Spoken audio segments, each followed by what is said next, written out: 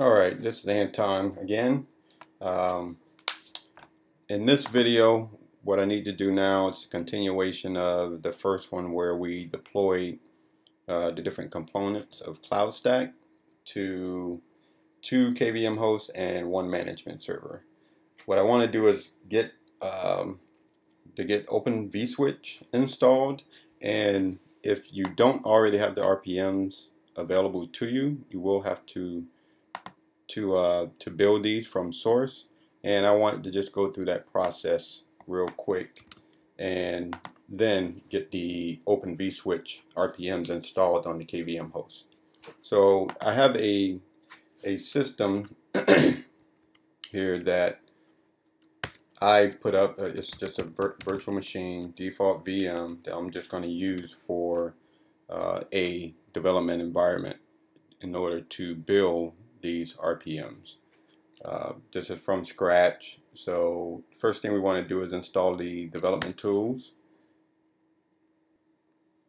Alright, now that the development tools have been installed, we're going to go ahead and install a couple more RPMs here. We need wget. We're going to use that later to grab some stuff off of another server to grab the Open vSwitch source files, and we're going to do OpenSSL.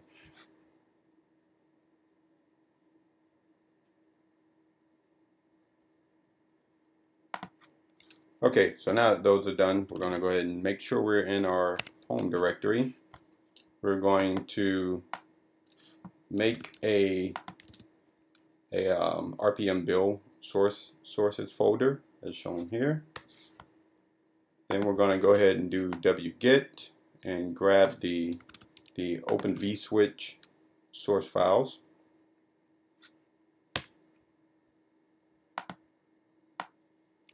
Once those have downloaded, we're going to go ahead and unzip them. Then we're going to change into the directory for the zip file. And next, what we're going to do is copy the zip file that we had into the RPM build sources folder. And then we're also going to copy the Open vSwitch kmod files here into the RPM build sources folder. Okay, so now that that's done, we can go ahead and do an RPM build.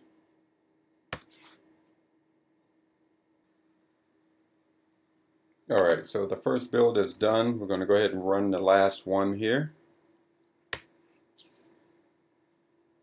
Okay, so now that both of those are done, those can be found in the RPM build.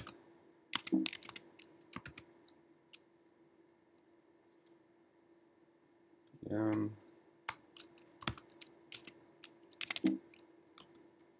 this folder here, go ahead and list. You'll see you have 3 packages here. Really, you only need the kmod open switch and the Open vSwitch RPMs to be installed, but you can install all of them if you like. So from here, let's go ahead and exit out of this machine here. We're going to go ahead and RDP into one of the KVM hosts.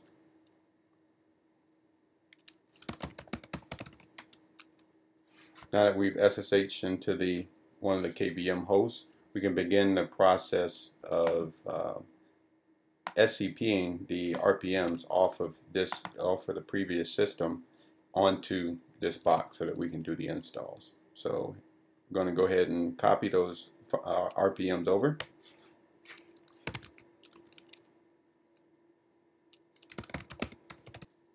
Okay, so we've RPM'd those 3 files. They're right here. So what we want to do is do a yum local install and Open vSwitch.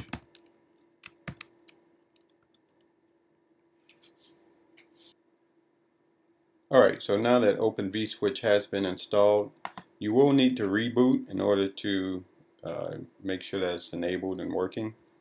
What I'm going to do first though is set up the bridges that I need to, the networking piece for this here, and I've created a script basically to do this relatively easy for me.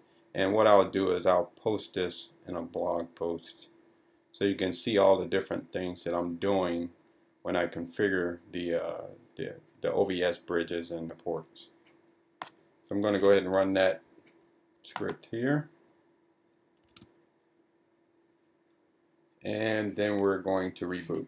So also, in addition to enabling or configuring the OVS bridge and the ports, and basically I've updated, you can see here, the if config cloud bridge 1, created a cloud bridge 0, and then I updated ETH1 and ETH0 here with these parameters.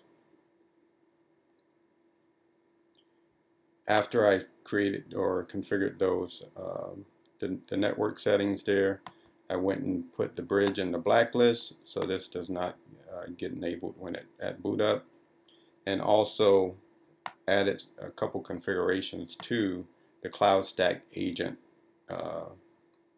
properties file, just to enable the network bridge type open vSwitch, and then also the libvirt driver here. So with that done, I'm going to go ahead and reboot.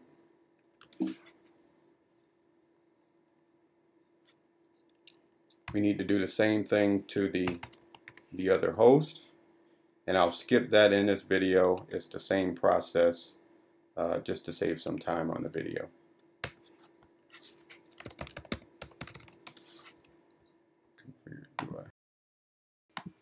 Okay, now that Open vSwitch has been installed on both KVM hosts, we can log back into one of them and just verify that Open vSwitch is actually installed and working.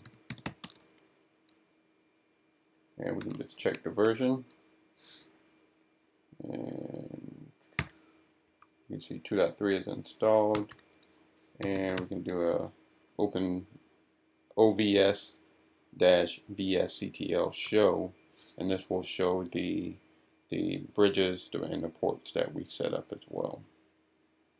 Alright, so from here the next step is to go into CloudStack and set up the